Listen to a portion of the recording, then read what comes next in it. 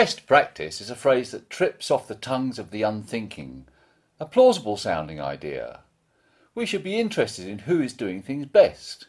We could learn from them. If we all work to become as good as the best, things will be great. Oh, really? Whitehall loves the idea of best practice. Ministers set up a beacon scheme. A beacon is, obviously, someone who's going to show us the way. Whitehall people think that if we trot along to see what the beacons are doing, then we'd all be inspired to copy their ideas and become like them. A local council in the northwest was awarded beacon status. Aside from that accolade, it had received rave reviews from the Audit Commission inspectors because it had a call centre where 85% of people's calls were handled one stop, meaning citizens didn't have to do anything further to solve their problems. But when they studied their call centre using the Vanguard method, it quickly became apparent that their operational definition of one stop was, we can't do anything more with it. When they took a citizen's view of one stop, they learned that the truth was about 5%. The executive was so shocked, he had to go and lie down. A local council in the West Midlands outsourced its call centre to a private sector supplier. The call centre won an industry award for best practice. Industrial tourists were impressed with the shiny new desks, up-to-date telephone equipment and customer relationship management system. They were shown how the call centre met its service standards. Phones were picked up in only 3 rings. And all the happy, smiling people answering calls had been trained in customer care. But when they studied what was going on, they discovered more than 80% of the demand into the call centre was failure demand. As the contract with the private sector provider was based on transaction volumes, the private sector provider was making hay, while services to citizens were clearly not working very well. The customer relationship management system only served to institutionalise the failure demand. Managers thought the CRM system was useful as it could tell you which citizens phoned in a lot. They soon realised it said more about their service failures than their citizens. An academic conducted research into the Whitehall Beacon programme. She asked people who went to visit the beacons if they thought it was a good idea to be industrial tourists. Then she asked people who received these visitors, those who'd been awarded beacon status, if they thought having visitors was a good idea. Everyone said yes. Well, blow me down. Is this academic research? Of course not. But if you want to be the poster child for public sector improvement, clearly it pays to shower praise on ministers' ideas, however dumb. Some questions we should consider.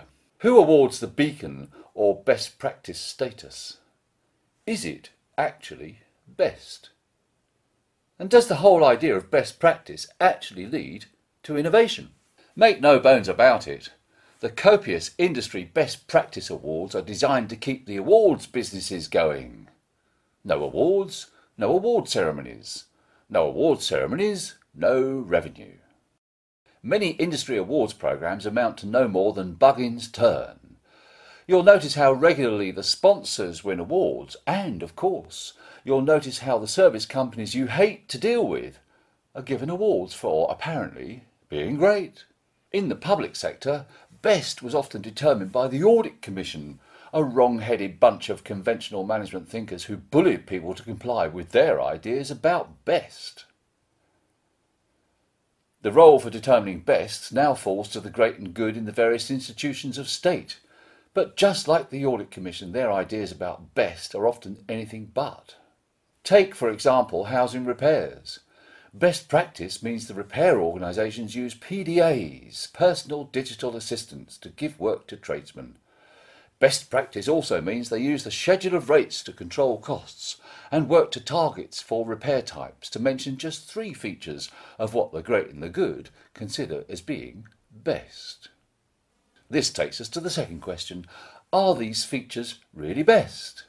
Well, as everybody who's studied and redesigned repairs will tell you, they're positively bonkers things to have.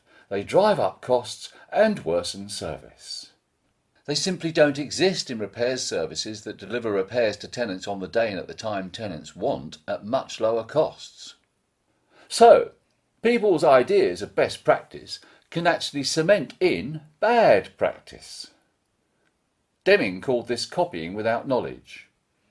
In the public sector, it's been even worse than Deming described. It's been slavish copying of bad ideas, because that's what gets you ticks in boxes. But what about the people who run amazing repair services, setting economic benchmarks? Did they learn how to do that by visiting others? Of course not. Think about it. It's impossible to create an economic benchmark by copying others, an obvious truth that escapes the best practice brigade. But what did they do? They got to where they are by studying their own system. Taiji Ono was adamant.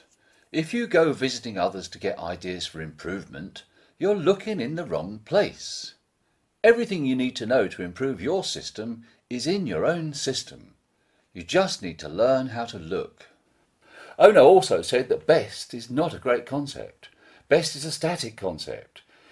He said we should reject the word best and instead always think better. Better is dynamic. A more useful lodestar for anything, however brilliant, can always be improved. At best, best practice is a fast route to mediocrity. At worst, best practice is a means to widespread suboptimization.